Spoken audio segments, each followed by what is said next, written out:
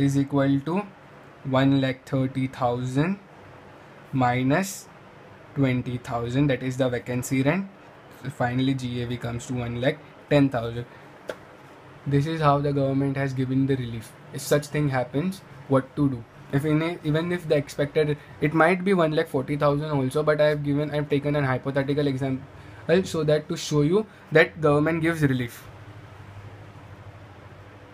Please copy it down. The formula is important. The sum that I've solved is for your understanding.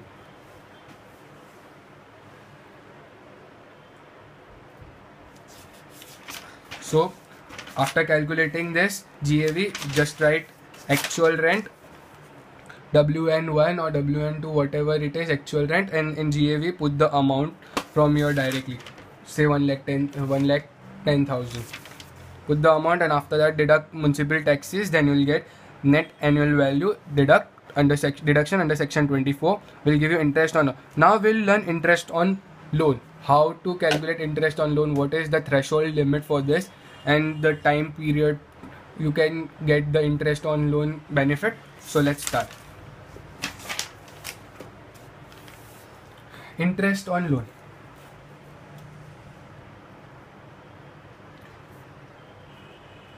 You all do agree, while taking a property, the SEC takes loan.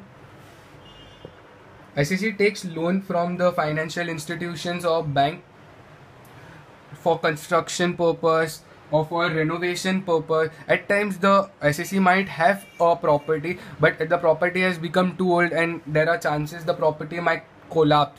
So there are repairs and renovation charges. For that the SEC has taken the loan. For that also the interest on that loan is also allowed as a deduction under section 24. The head deduction under section 24. So let's start. You can get the deduction of interest on loan in all the three cases, whether it is LOP, DLOP, SOP.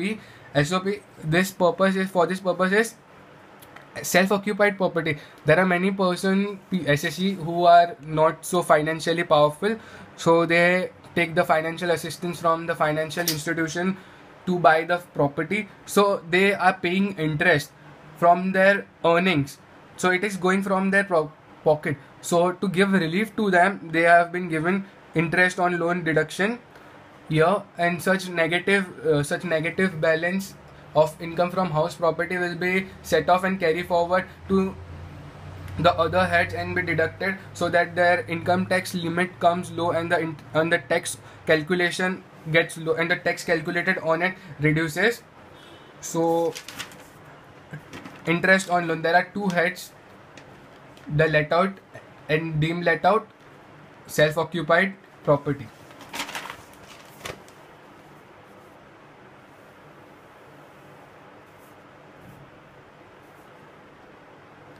Let out property, deemed let out property, self-occupied property. Interest on loan on let out property and deemed let out property is unlimited. What do you mean by unlimited? See, take it like this. If the property which you have rented and you have taken loan on it, assume you have taken loan of rupees 10 lakhs, and on that the interest rate is 10% per annum. So 10% per annum, you will come to around 1 lakh. So you will get 1 lakh rupees as a total deduction under the head deduction under section 24. So the very simplest thing is this. The complicated thing is self-occupied one, because they are already in a financial crisis. They have taken loan from the financial institution to buy a flat or a house property. So how to calculate the interest on loan on such assets, I'll show you now.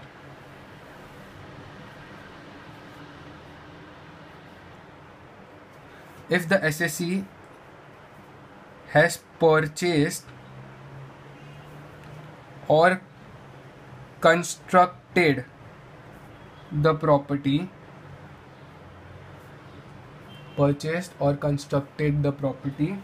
then there are two criteria. if the loans are for a long term, loans are also there, say for 10 years, 20 years. So that's why the dates are given. Many people take 20 years loan. If loan taken before 1/4/1999, then maximum rupees 30,000 per annum will be allowed as deduction. How much? Only maximum 30,000 per annum will be allowed. Even if your interest is say 1 lakh rupees, you will be only given the deduction of 30,000. That is the actual interest, or the actual interest and the maximum, whichever will be lower, will be given as a deduction. And if loan taken after 1/4/1999, then maximum of rupees 2 lakh per annum will be allowed as deduction.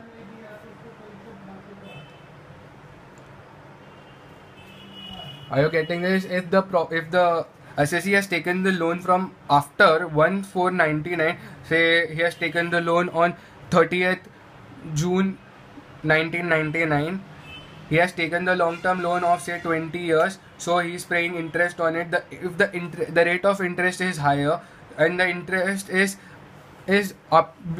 below 2 lakhs, so he can take deduction below 2 lakhs. If it is about 2 lakhs, then he'll only get deduction of 2 lakhs only. Say if the maximum interest is according to his calculation it is 2,50,000, but he'll only get 2 lakhs per annum as deduction under section 24. Repairs and renovation. See what I told, the assessee is having already a property, but the property is about to collapse, so its repairs and renovation is as good as construction for him. So for that also he has taken the loan from the financial institution.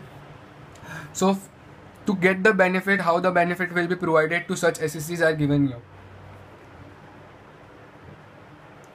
Repairs and renovation. Here there is no date limit like 1/4/99, one after 1/4/99. Only a direct limit, maximum rupees 30,000 per annum. Renovation means there are some assessee who have one flat and they renovate their year after 2 to 3 years just to change the look of their property. For that purpose also they take the loan. So only for this renovation and repairs only 30,000 per annum will be allowed. So are you all getting this? I want you all to please copy it down. This is very important. Please pause the video and copy.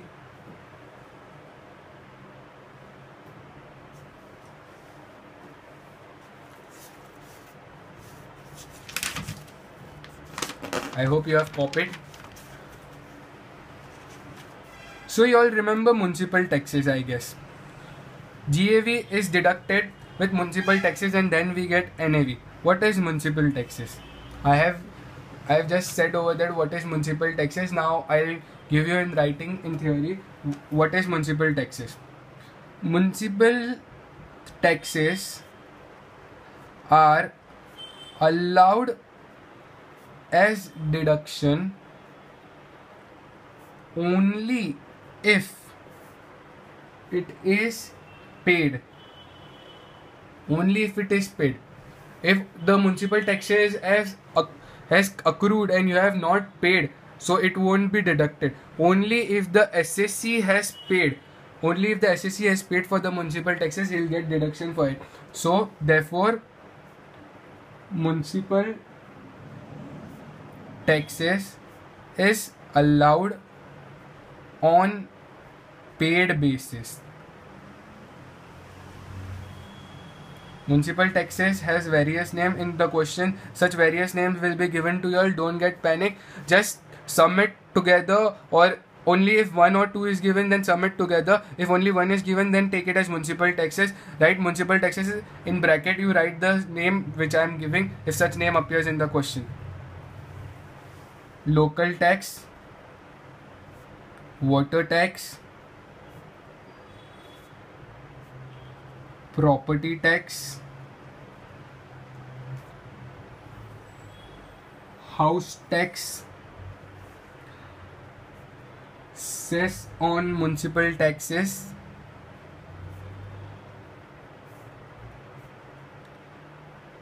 scavenging tax. Scavenging tax. You have heard scavenging somewhere. Eagle is the scavenger.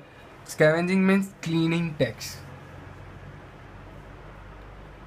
Sewage tax. Sewage tax means the drainage, cleaning of the drainage by the government or the municipality, the BMC that we have in Mumbai. Such taxes have been collected from the house owners, so such taxes will be allowed as deduction. If say the local tax comes to 1000 and the water tax is given 3000 in the question, just sum it together and deduct it as a municipal tax. And only if the house tax is given to you, say 5000, just deduct 5000 from the GAV and you'll get NAV. After that, you have to do deduction under section 24. In that, you have to calculate interest on loan if you have taken the property on interest. If it is let out property or deemed let out property, how much ever the interest you have incurred or you have paid to the financial institution will be allowed as deduction to you, just because you are letting it out. And if you are an SOP, then such limit is given to you because you have not earned any income. You are getting this benefit of set off. So such limit is given. This benefit is given just because you have not earned anything from the house property. There is